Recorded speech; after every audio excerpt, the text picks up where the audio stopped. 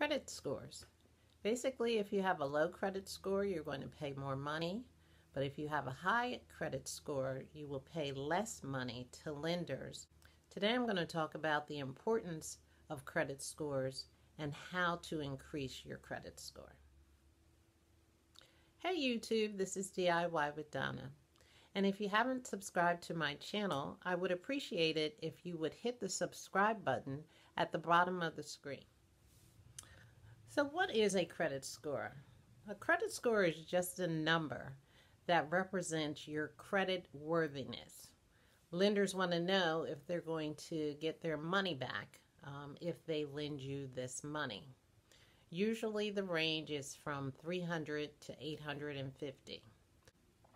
Who uses credit scores? Lots of industries.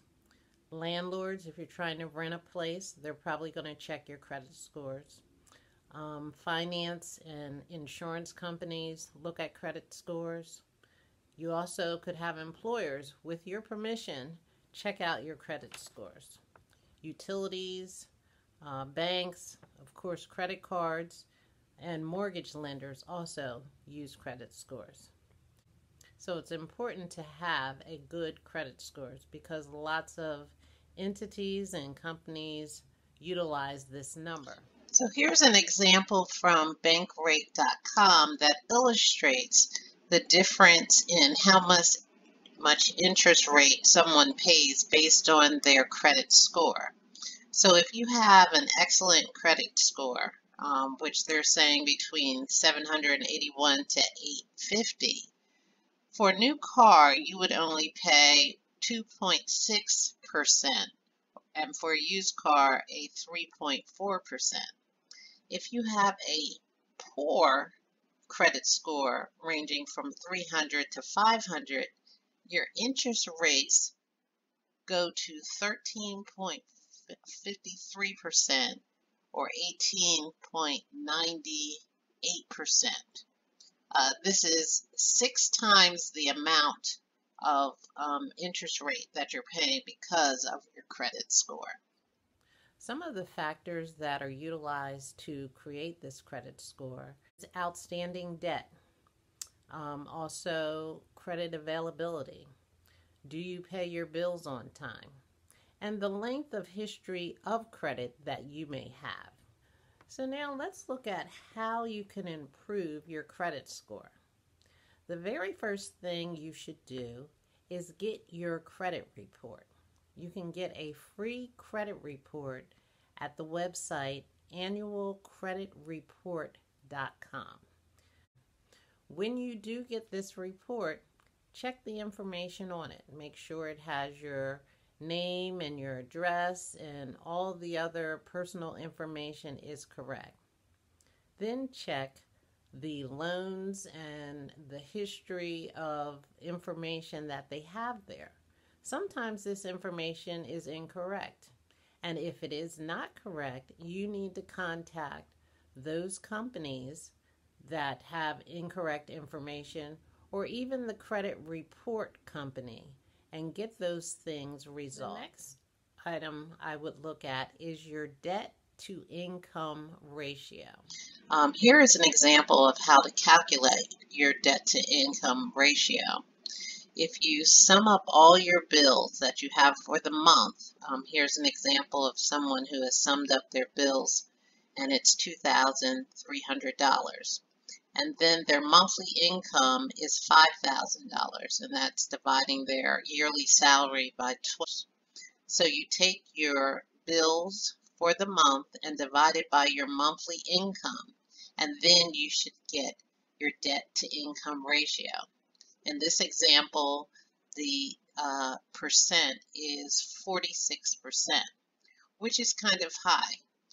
Your goal should be to keep your debt to income ratio less than 35%. You can do this by decreasing the amount of bills that you have. You might want to spend less on your credit cards. You might look for cheaper insurance, or you might want to get a part-time job to increase your monthly income. So let's look at credit availability. What that is is if you have a credit card, let's say, and your limit is $5,000 and you spend $700 on your credit card. Your credit availability will be your credit limit minus the amount that you've spent. So if you have a credit limit of $5,000 and you put $700 on your credit card, your credit availability will be $4,300. A way to improve your credit availability is check to see if you can get an increase in your credit limit. So let's say currently it's at $5,000. Check with the credit card company to see if they can extend it to $10,000. This does not mean for you to put more on your credit because you want that difference between your credit availability and how much you spend on your credit card to be large. So for example, if now it's $10,000 credit limit and I'm spending $700, my credit availability is $9,300. Another way is to always pay your credit card bill on time. Definitely pay more than the minimum, and if possible, always pay the full amount of what's on your credit card for the month. Also, with regards to credit cards, you don't want to have a whole bunch of credit cards. So limit the amount of credit cards that you have and always try and pay the full amount of what is owed on your credit card every month. Lastly, credit history that you have. Usually as a young person, you might not have too much credit, but you might want to just get a credit card and put something on the credit card and pay it off as soon as the credit card bill is due. So you're starting to establish some credit there. Of course, the longer you have had credit, that will be the length of time of your credit history. And as long as you've been paying your bills on time or paying whatever loans you had in a timely fashion, this will look good for your credit score.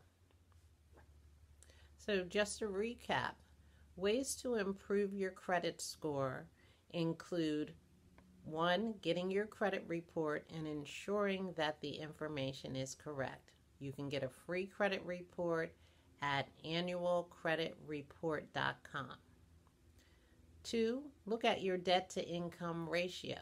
Try to get that percentage lower than 35%. 3, look at your credit availability. If you can extend the amount of credit that you have and still maintain how much you're putting on credit at the same rate, your credit availability will increase. Always pay your credit bills on time. Hopefully this video has been helpful. I would appreciate if you would subscribe to my channel. This is DIY with Donna, and I'll see you next time. Thank you.